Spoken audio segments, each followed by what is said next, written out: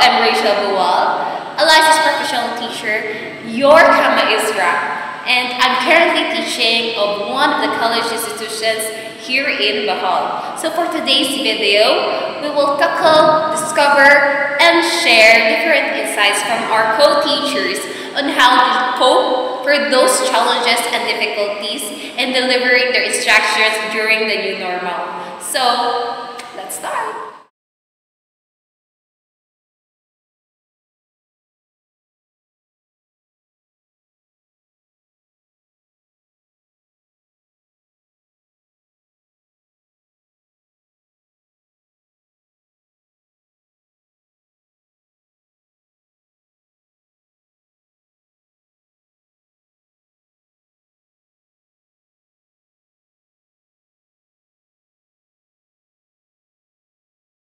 Hello, my name is Iris Renera and I'm currently teaching in Tagbilaran City College and I'm handling business English and NSTP2 for tourism students.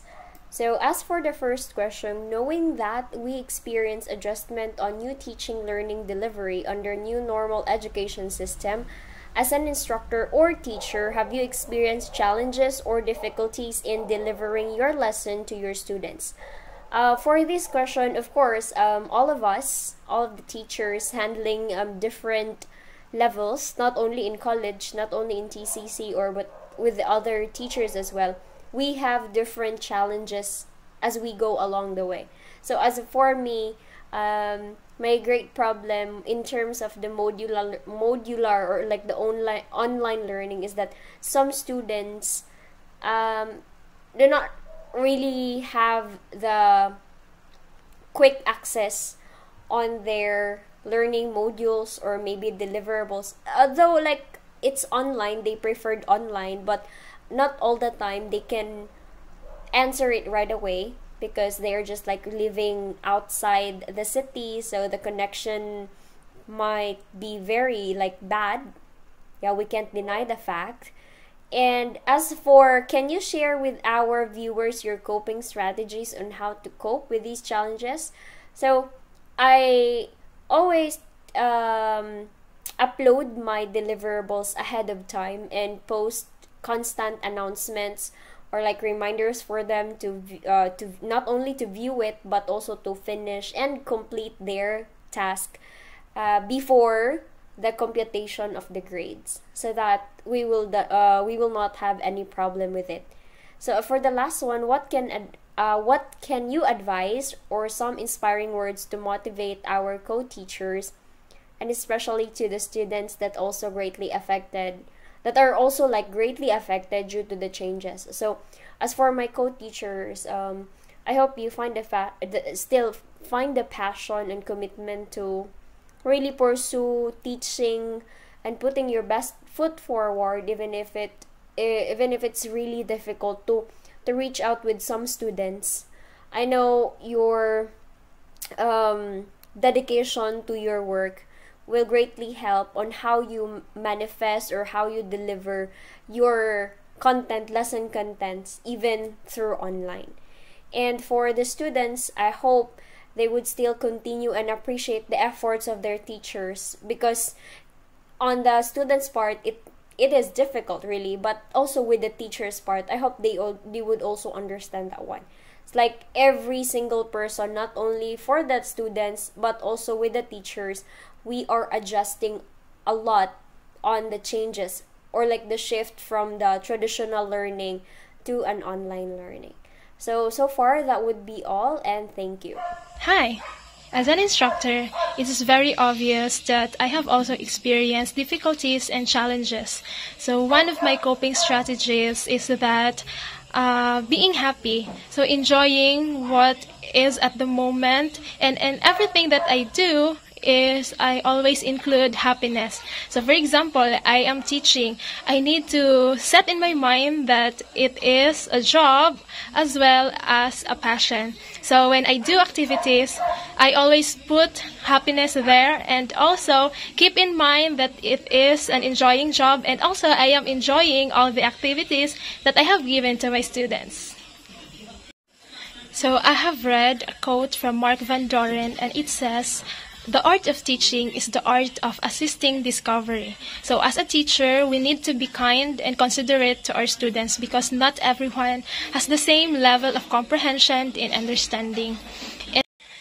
Now let's keep in mind and in our heart that being a teacher is a fulfilling job. It's a very satisfying feeling when you see your students looking up at you, listening at you, and smiling because of you. So always remember, we need to be considerate and kind to our students. So that's all. Thank you. Okay, good evening. So as an instructor, teacher, do you have an experience or challenges or difficulties in delivering my lessons to my students? So of course, we are in a completely different environment and setting because due to the pandemic. So unlike before the pandemic, we had face-to-face classes. Now we only have online classes and modules. So challenges in delivering lessons includes slow internet connectivity, not as to us teachers but also to our students, and unexpected power outages, especially the typhoon that affected greatly our province. So this does really affect us teachers and students. So students cannot submit on time due to the fact that they have no electricity at that time. Some other times they are working scholars, so they cannot submit on time. And to our part as teachers, that requires more understanding and patience, really patience. Yes, so can you share with our viewers your coping strategies and how you cope with those challenges you've experienced? So all I can say is that not only to as a student but also to every working individual. So time management is very important. It is essential in accomplishing such tasks or other assignments. It is the only way that you can manage when or what to do with your due activities or work. So students, don't hesitate to ask questions or what you have in mind about the subject to your teachers, because it is our responsibility to help you develop your curiosity or what you want to know about the subject. So don't hesitate to ask us. And if it's something in mind, you can share it to us. Maybe not financially, but you can share it to us. So time is very important, so make good use of it. And for closing remarks, it's not that life is unfair to us or to him or to her or to other people. Life is unfair to everyone. So, well, that makes us all fair. That's it. Thank you.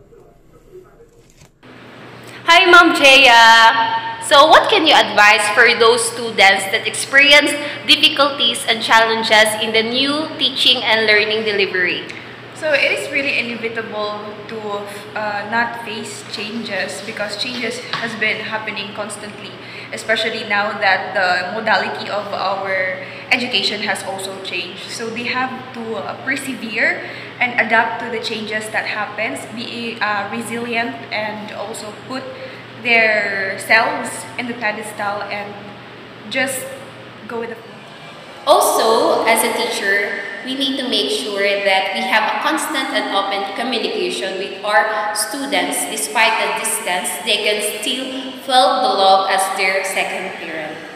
Hoping that one day we will go back to the new normal and continue to give an effective and a good quality of education to our students. I hope that you have learned something from this video, especially for those challenges and difficulties and how the teachers coping with those mentioned. And I hope that we will not tired in helping and supporting our learners to grow skilled and be knowledgeable and to be a competent and a human resource of our world for the betterment of everyone. So thank you for today's and bye. See you in the next video.